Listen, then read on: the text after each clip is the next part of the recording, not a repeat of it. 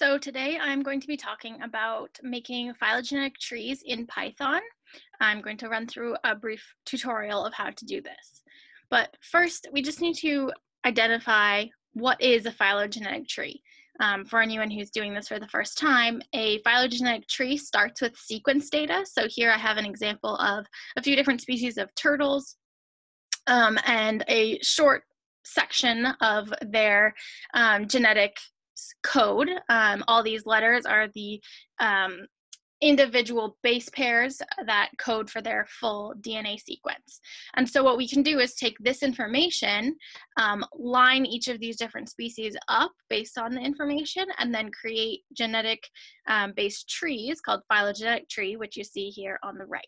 And these trees are very useful for scientists and biologists. They show the relationship between different species, or in this case, different phyla or kingdoms even of organisms.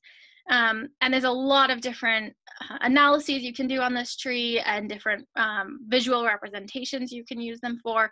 But for today, we're going to use a very basic tree format and just go from the sequence data to the tree itself. This project has a GitHub webpage with all of the data, Jupyter notebooks, and Python scripts available, open access.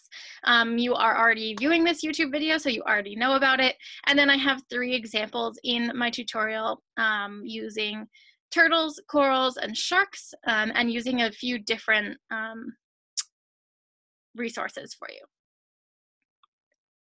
So to start off, I just want to run through all of the different resources I'm going to use and sort of the overall steps of creating these phylogenetic trees. In the purple section up top, you can see step 1 is downloading and working with sequence data. This uses that data with the base pairs. It can be very, very large data. But that's that first purple section and the first step of the process. The second step is in the blue here. We have creating and working with alignment files. So once we have the sequence data from the first part, we have to line them all up so that we know that they are corresponding to the correct base pairs in each species. And then from the alignment files, we can then move on to the third pink section, which is creating the tree itself and then actually creating the figure, the visual part of what we want for a phylogenetic tree. So for this analysis, I use the package in Python called BioPython. It has 3 very good modules. There's more that it has, and I encourage you to explore it deeper, but the 3 I'm using today are Seq.io, Align.io, and Philo. And you might notice that all 3 of these correspond to a different step of the process, and all 3 of them have the same 4 base commands. These 4 commands are read, parse, write, and convert. In every case, read will read a single file, meaning a single sequence, a single alignment, or a single tree, depending on which step you're in. Whereas parse will actually read multiple sequences, alignments, or trees within a single file and interpret them. Then we have the write function, which sort of goes in the opposite direction. It will take whatever data you're working with in your program and write a new file. And then finally, we have convert, which converts between different formats of files. So for sequence, alignment, and tree data, there's many, many different formats that each of those can take. So convert is a very, very useful tool. The last part of BioPython that I'm going to use is the tree construction module. And this has 2 facets, the distance tree constructor and the distance calculator that I will use in this analysis. And then I also have a few external resources that I needed to use to finish the entire project. GenBank and BLAST are websites that you can use to interact with sequence data. They're very similar, but actually sort of the opposite of each other in that GenBank is a place where you can search a species name and it will output all of the different genetic sequences that are associated with the species. And then BLAST is somewhere where you can input a genetic code, a sequence, and it'll tell you all of the species that have that sequence or a very similar sequence.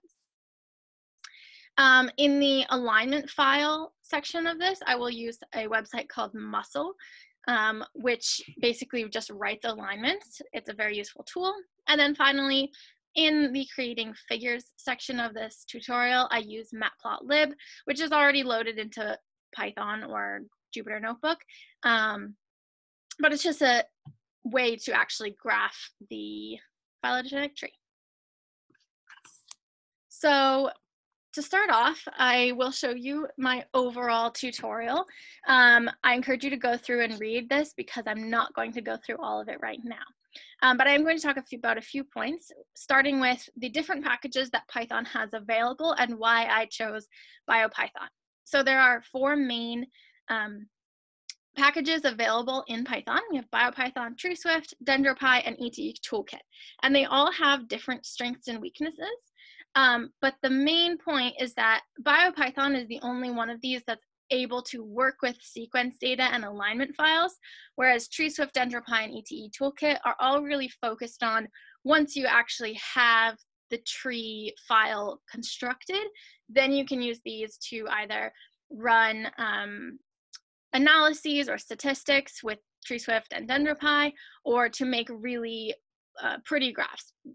In the ETE toolkit, they have really good visualization modules. But for the purposes of this tutorial, I want to start with sequence data and end with a tree, and BioPython is really the best and possibly the only way to do that in Python. So then we can move on to talking again about these steps that you use to create the tree. Again, you start with sequence data, then you convert that to an alignment, and then you convert that into a tree, and then you can finally make the actual tree figure in the end. And you can see the same diagram that I had before. And then this just moves into each of those 4 steps, which I am going to show you an example of, but I just want to highlight a few points here. I go over how to download sequence data from GenBank and the different formats that you can access on there. I also provided some resources for downloading pre-made trees. If you want to skip the sequence part, there are other places where you can download files of just the tree data. And then we move into actually working with BioPython. And so again, we start with the seek.io module, and we talk about the read, parse, write, and convert functions. There are also a lot of really cool other functions in specifically seek.io that I wanted to highlight.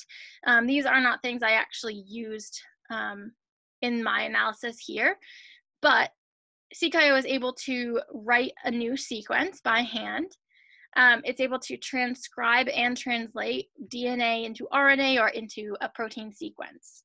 And then you can also interact with these sequences just like a string normally would be interacted with on Python. So you can combine them, and you can change them into a mutable object and edit them directly.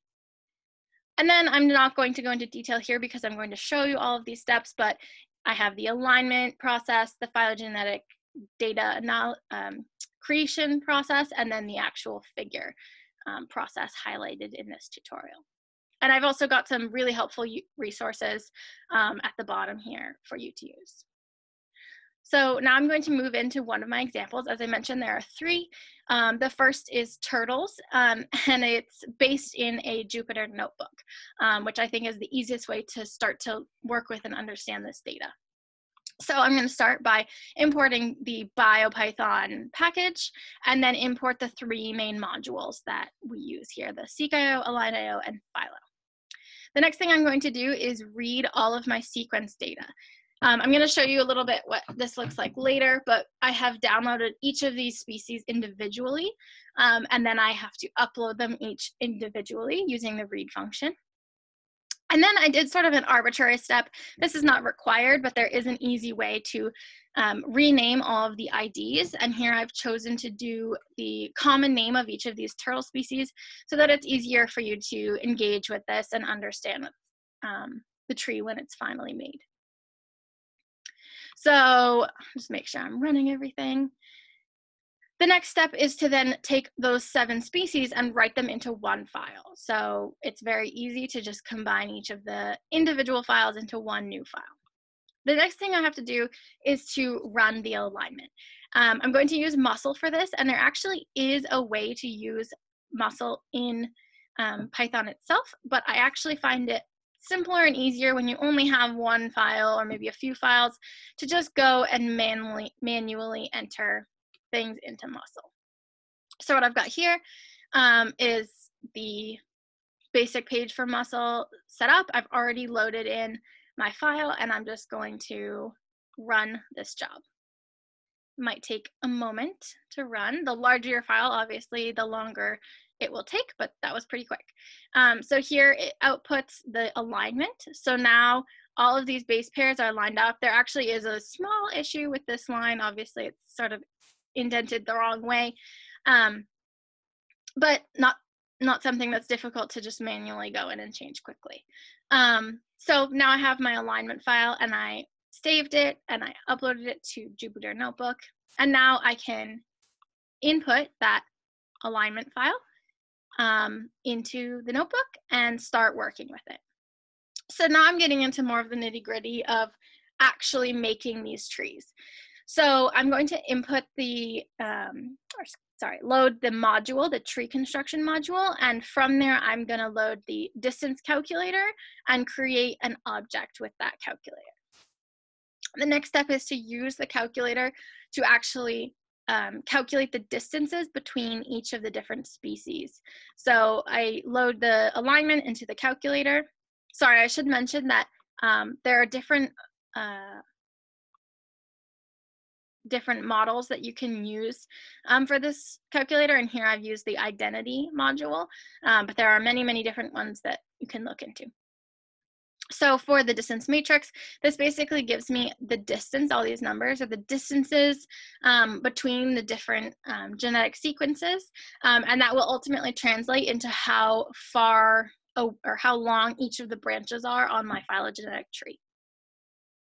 The next step is then from the tree construction module again to this time load the tree constructor, and again save that as a object. Then I'm going to actually finally build my tree. So I use the constructor on my alignment to make this beautiful tree. So I can see here that it has related each of the different species to each other, and it's also included those distances from the distance matrix that will tell me, tell the program how long to make each branch. But I want to make sure I save this tree so that I can come back and use it or edit it or upload it to a different editor in the future. And so here I write the turtle tree into a new file. The easiest way to create a phylogenetic tree in Python is to use matplotlib and just simply do philo.draw. Very, very easy command, and it outputs a tree. This is a small tree, and the branches are kind of far apart, so it's actually nice to look at, but there's a lot of cases in which this just simply would be disgusting to look at. It would not actually be readable. And so I wrote a short code for matplotlib to make the graph a little prettier. So you can imagine if I had a lot more branches or they were a lot closer together, something like this would be easier to read. You can change the font size, you can change the shape and size of the actual graph. Okay. The next thing I just wanted to point out is that you can do a drawing within a code. So if you are working at the command line in terminal, you could use this command to quickly draw out what it'll look like, just to make sure you're on the right track and things are looking good. I also just wanted to point out this convert. Again, the convert command is in the alignment, the sequences, or the tree files, but here I just have an example of converting between a turtle, or excuse me, a Philo XML and a Nexus type tree. And the last thing I did, just as an example, is I had to go in and manually edit. If you remember from the tree up here, we have these inner labels, and you could change those labels to be anything you want, but for this example, I just didn't want them in there. And as far as I can tell, there's no way to do this in Python itself, but you can manually just go into the Nexus file or the Philo.xml and delete those words out of there. So this is sort of the final pretty tree that I've created using Python. So moving forward, I'm going to just show my other two examples, which are much shorter. This is a tree that was already created by Huang and Roy 2015. You can look up that paper here if you want to use that resource. But they already had a Nexus file created for the tree they did in their publication. And so I just wanted to graph it to see if this matplotlib could handle a really, really big tree. And I was able to use it. This tree file actually has hundreds of different species. It's very large. I'll just show you the full image right here. It's a very, very big tree. You can see the two main clades of the tree, or the two main clades of corals. So it can handle very, very large trees as well. The final example is a sharks example. And so this does start again from a sequence alignment. This is using the entire mitochondrial genome of these 6 different shark species. The sequences here are about 16,000 base pairs long, so they're really, really long.